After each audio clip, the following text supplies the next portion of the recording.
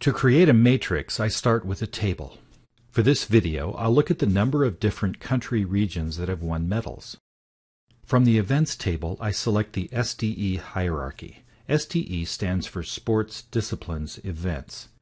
This adds the 3 hierarchy fields to my table rows. I select Matrix from the Switch Visualization Gallery.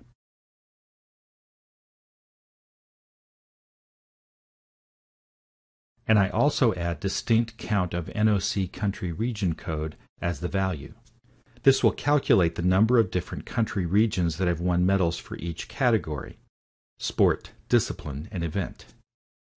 By default, my matrix includes totals and subtotals, assuming there is a value field. To turn off totals, select None from the Options Gallery. My favorite thing about a matrix is that I can drill down for details and drill back up. To turn this on, from the Options Gallery, select Show Levels, Rows, enable drill down one level at a time. My matrix is collapsed. To drill down, double-click the Category field.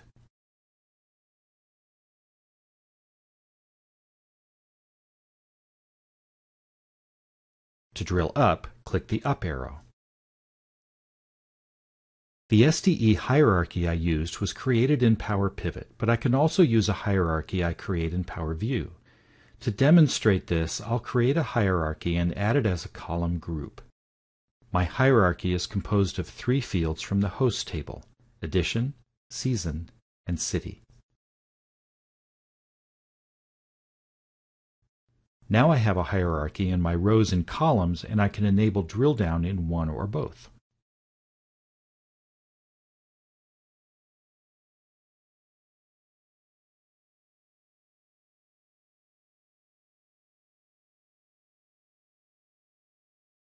Please visit office.com for more information.